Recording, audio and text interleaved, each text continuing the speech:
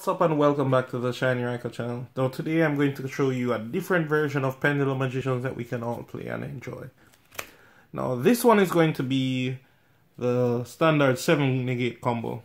Now someone did request this deck profile and I'm sorry I didn't see it immediately because I was at work. But it's been a long time since you've requested it and I didn't see and I apologize. So this is going to be it. No, this is going to be the standard 7 negate hullabaloo broken combo that no one plays, and I don't know why. But no one likes the bricks. You have to play the bricks to play the deck. High risk, high reward.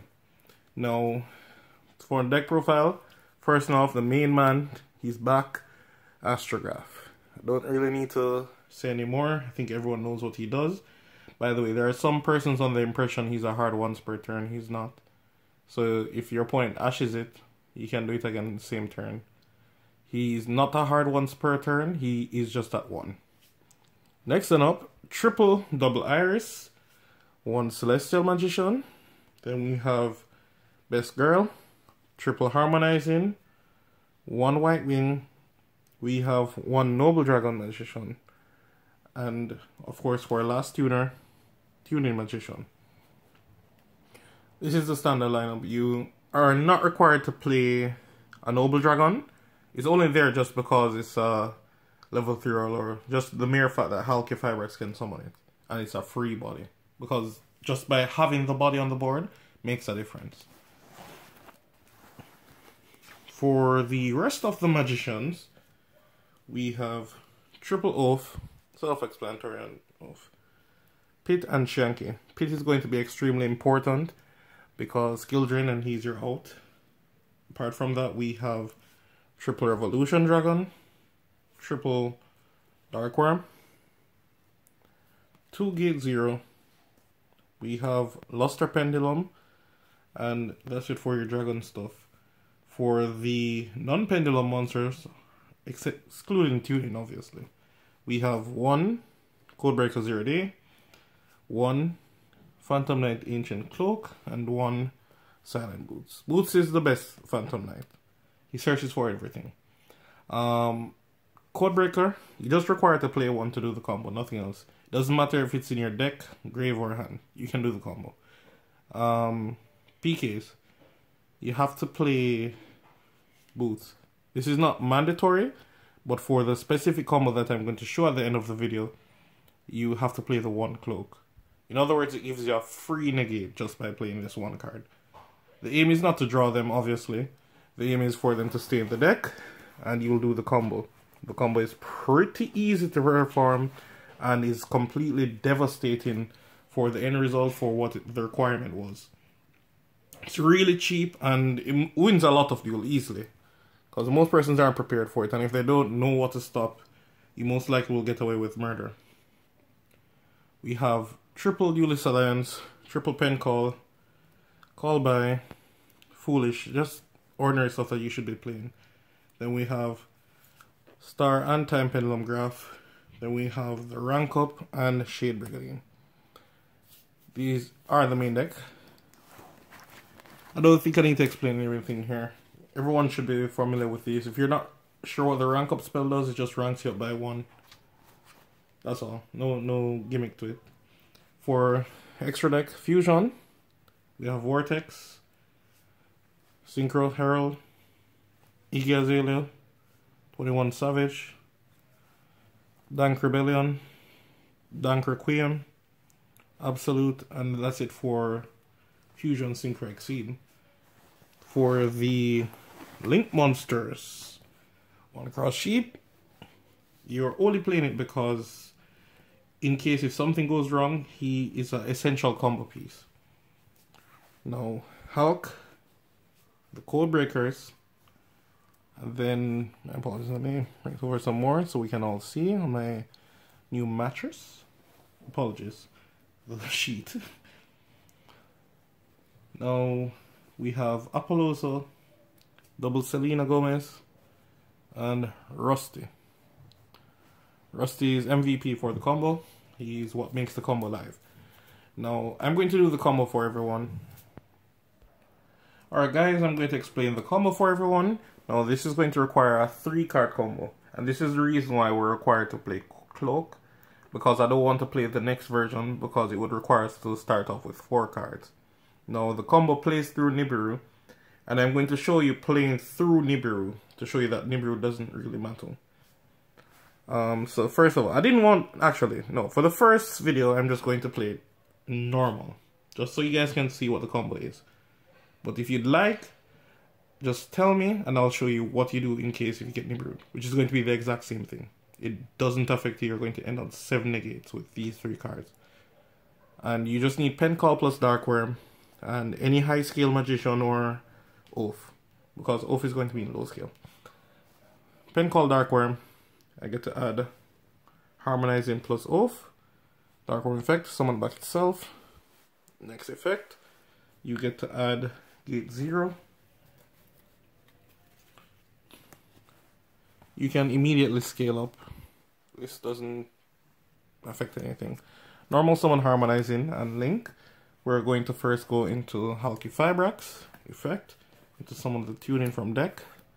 And then I link up into Selena Gomez. I'll have 3 counters. Removing 3, summon back tuning, and link up into Apollosa. The reason why we did this is just so that we can't get Nibiru. No other reason.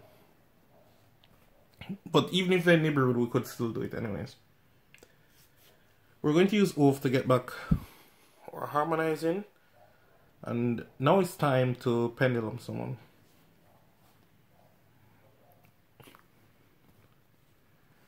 Now I'm going to show you one of the cheapest combos to ever exist. One of the most dirtiest combos ever. You'll use the Harmonizing effect to get a level 7 from your deck. Doesn't matter what the level 7 is, you just need one. From here, I actually accidentally summoned this in the wrong spot. We can summon it in, no. What? I don't remember if I'm going to have to pop this, because we're going to need the field presence.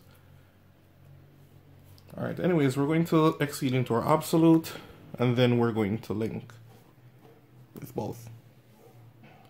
What we're going to go into is Codebreaker Swordsman. What Swordsman does is that I get to summon 0D from the deck, and of course, we'll use our absolute effect to get Vortex on the field for free. So we're just multitasking.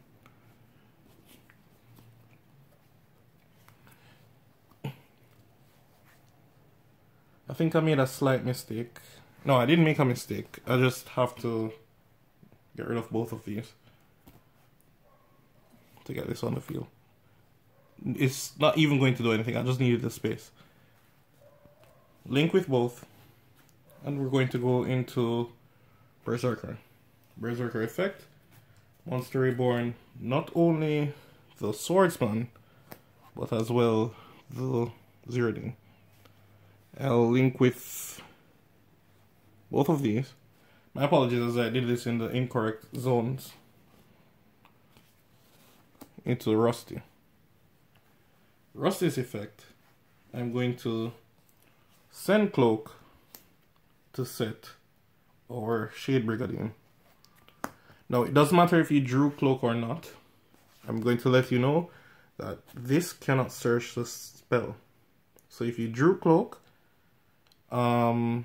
you can still do the combo, but be warned, you'd have to set the spell and get rid of Cloak so you can get the trap. But anyways, we can continue. We can activate and exceed. It doesn't change anything if we do it early. We could have also used this to pop the Harmonizing to get it off the field, just by summoning it here. So we could have done that, just if you wanted. It doesn't affect where you summon it. Use the Cloak, banish, get Boots, Boots special itself, and we have Harmonizing engrave, so we'll get a free synchro summon into Herald of the Arclight. We'll use Boots effect, banish itself, and we'll get our rank up. So in the event we get Dark Ruler, it's not the end of the world. Like, everybody's going to die, of course, yeah. But on the bright side is that you're still going to have 3 negates. So we'll use the rank up. We'll get to banish a dark monster here.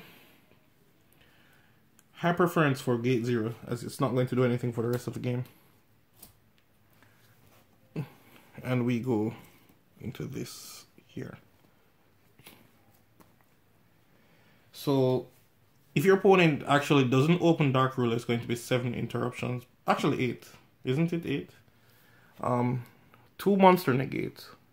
3 monster negates. That's 5 monster negates in total. These 2 negate anything. So that's 7. And if your opponent actually just loosely summoned a monster, if they didn't have Dark Ruler, Rusty would pop. So that's 8 interruptions. Yeah, coming off the 3 cards. It's a devastating combo, but most persons don't play it. I don't know why. They're more interested in what Thrift plays, and I'm not. So yeah, this is the combo. Rate, comment, subscribe. Tell me what you think about the combo down below. Before I end the video, I'm going to tell you the strengths and weaknesses of the combo. The strength is that it's completely overpowering. You get literally 6 interruptions by doing the standard combo. Without even if you bricked and didn't find everything, the only card here would be missing its Vortex. So as long as you find the 2 level 7s, you're going to get the Vortex along with everything else. Because everything else was searched by the deck. The drawbacks are it consumes a lot of your extra deck. I only have 3 cards remaining. Well, technically, I could have had 4 if I kept my harmonizing out of the wrong zone. But yeah, it consumes a lot of your extra deck. And the thing is to it, because I'm not playing the version that negates Dark Ruler, you lose the Dark Ruler. Self-explanatory on that. But they still have to face this, even if the Dark Ruler, which is 3 negates, it negates and destroys.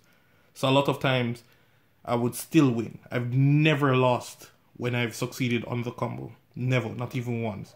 Which logically makes sense. I'm literally giving them 7 interruptions. Actually, that was 8. Most persons not going to play through that. Like, I have more interruptions than the card they start off with. This is a death sentence. Right? So, the combo is devastating. You're going to win. But I don't want you to be like, oh, Shiny Raikou told me the combo is always going to work. Then you get Sphere Mode, and you be like, what? He didn't tell me this. Like, obviously, it's going to work. But as in, if your opponent finds the universe, they do. Like, I've lost with this deck to Nibiru. Because they had Nibiru and Imperm. So don't feel like you're just going to lose any and everything. But they can't just find 1 card out. If you want the version that negates the Dark Ruler, it's fine, I can give you that one. But like the Dark Ruler, it's almost guaranteed that your opponent's going to side it in, but it's not guaranteed that you're going to lose to it. Like they have to draw the damn card. Majority of these you don't have to draw. Random monsters can just collectively give you this board. Alright, that's it from me, guys. Tell me what you guys think down below. Rate, comment, subscribe, and I'm out. Peace.